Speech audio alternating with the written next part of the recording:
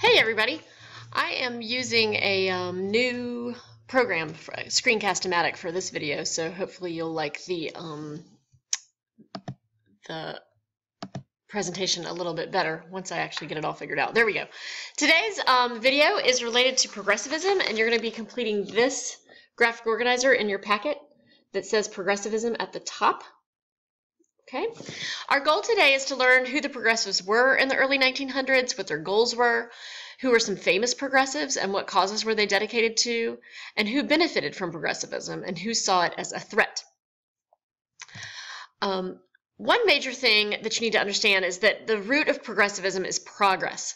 And so basically, progressives call themselves that because in their minds they wanted to make progress in society and make society better, reform society, or make it again and make it better, so that conditions for everyone will be improved. Okay?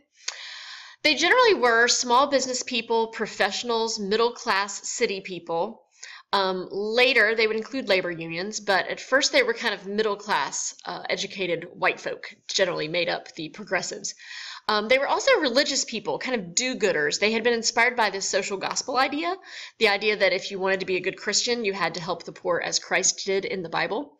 They also tended to believe that the problems of society needed to be addressed by government, not by private enterprise, not by capitalism, but rather that, in fact, government needed to counterbalance the size and power of corporate America, and so they believed in a more active government.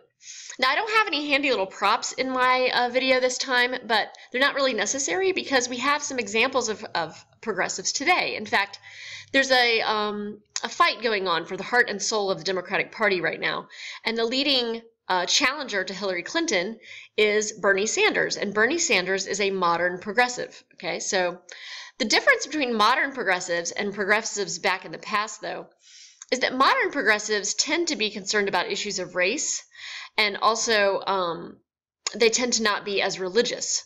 Progressives in the early 1900s were actually kind of blind about racism and kind of racist when it came to immigrants as well. They kind of thought that immigrants should shed their culture and very quickly assimilate into mainstream culture. And progressives really didn't see racism as a major social problem and did not address it. In fact, one of our most progressive presidents was Woodrow Wilson, and he was also fairly racist, resegregating our government offices, for example. So keep in mind that progressivism is still alive today. MSNBC is a channel on TV that probably best is the voice for progressive ideas, and Bernie Sanders is a politician that probably is the best representation of progressive ideas. Progressives in 1900 had many different, sometimes contradictory goals. One is they wanted to improve the sweatshops and make factory workers have better conditions. They called this white slavery. Also kind of tells you how they're tone deaf to issues related to race if they thought that low-wage work was anything like slavery. But and also they wanted to stop prostitution. That was a part of their religious orientation. They wanted to stop the sale, transport, and consumption of alcohol. And they also wanted immigrants to very quickly assimilate into mainstream culture and give up their home culture. They also, a lot of progressives wanted to stop immigration. They felt that the American culture was being inundated and overwhelmed by immigrants that were driving down wages.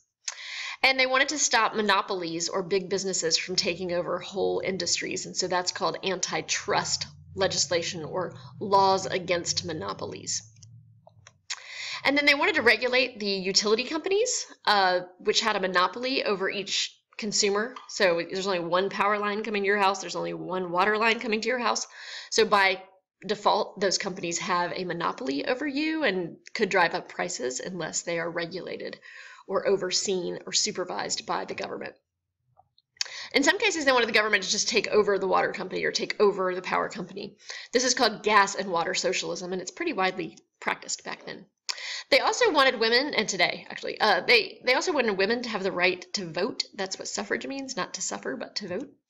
And they wanted children to go to school and not to work in the sweatshops. They wanted to get rid of political machines and reform local, state, and national government. And they also practiced something called Taylorism. Taylorism was the idea that we should make our workplaces as efficient as possible and watch where people work and how they work and figure out how to lay out the workspace in such a way that as little movement or repetition takes place as possible. And in general, they just wanted political reform. They wanted more of the common people to be able to participate in the democracy and not to be manipulated so much by the wealthy in the democracy. There's four basic types of progressives. There's economic progressives who want to crack down on monopolies. There's structural and political progressives who want there to be greater efficiency in the way that democracy works, and also our workplaces and schools make them more efficient. Then there's social progressives who just want there to be greater, less distinct social classes and more people who are able to participate equally in society on a basis of equality.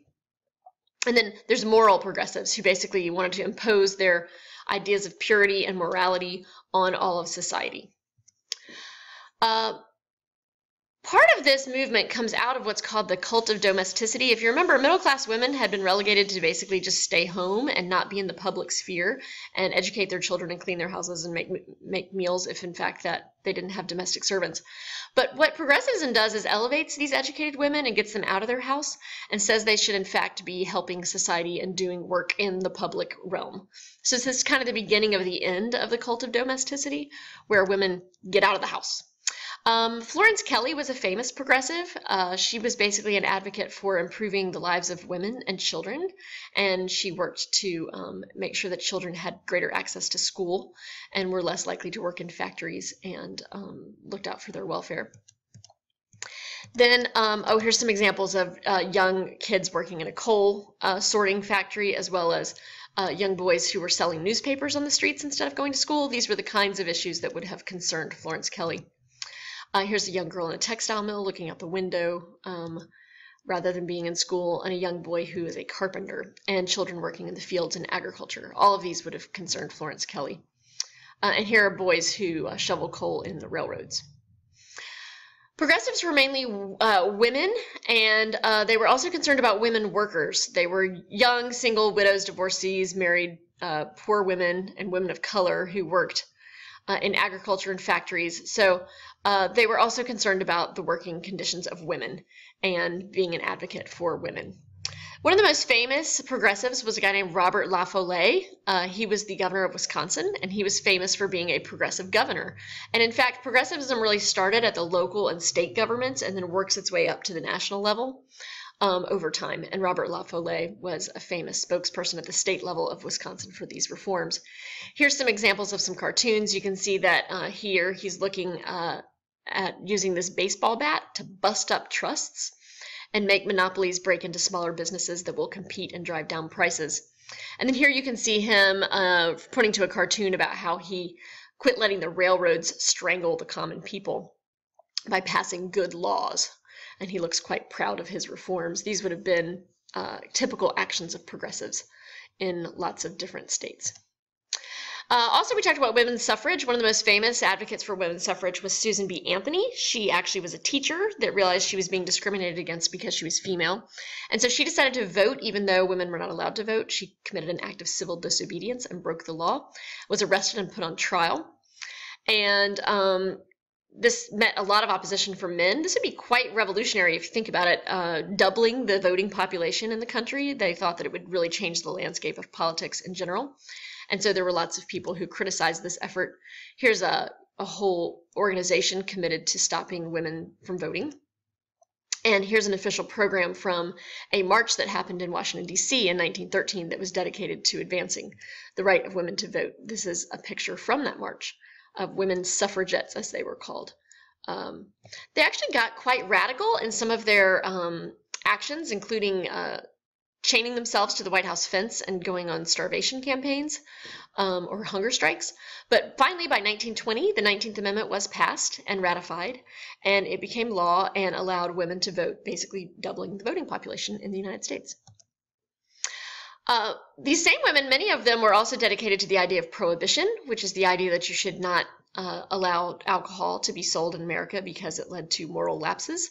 There were lots of women who felt that more of their husband's paycheck should be coming home to feed and clothe children and not to go to saloons. This cartoon on the right, lips that touch liquor shall not touch ours. This is actually a joke of a cartoon. It's men dressed up as women, kind of poking fun at the Prohibition movement. And while Prohibition is not established on the national level until the 1920s, it does take hold in a lot of the states during this time period. And I think 40% of the states passed Prohibition laws. We talked a little bit about Taylorism. This is also called scientific management. It was basically where we became obsessed with making sure our factories were more efficient and could work quickly and efficiently. And they did something called time motion studies, where they would watch people at work and figure out how best to organize labor. They also started paying workers by the piece that they made rather than by the hour. And this made a lot of workers work really, really hard and push the boundaries of their abilities to try and make more money through this effort. But this was all called scientific management. And it's kind of more of a darker aspect of progressivism, where they treated people more like machines. Here's another example of that. This did lead to the growth of the assembly line, though, which was a pretty important development in manufacturing. Muckrakers were journalists who tried to bring all of this outrage to the public by writing essays about what was going wrong in society. One of the most famous muckrakers was Upton Sinclair. He wrote this famous book, The Jungle, about what was going wrong in the meatpacking industry, where a lot of nasty things were getting into our food as a result of a lack of sanitation and safety standards. And then we also had Ida Tarbell. Ida Tarbell exposed the monopoly of John D. Rockefeller and Standard Oil. And so she exposed how the Rockefeller operation needed to be reformed. And then we had Lincoln Steffens. Lincoln Steffens talked all about how political machines were at work at the state and local levels to corrupt our democracy. This is a famous cartoon that was produced during the time period that shows how the big businessmen in the back row there actually have all the power over the Senate and not the people. So hopefully now you know that progressives in the early 1900s were basically seeking social reforms as well as economic and moral reforms. And they basically, while they did a lot of things to try and improve society, they also had some blind spots in terms of dealing with issues of race and culture. And they also tended to be a lot more religious and moralistic than today's progressives. But the progressive movement does live on today, and we'll be talking more about it in class. I hope that you enjoyed this video. It's been a little fast, I think, so feel free to go back, stop, and pause if you need to fill in a few other things to really feel like you're prepared for the quiz. Otherwise, I'll see you tomorrow. Thanks.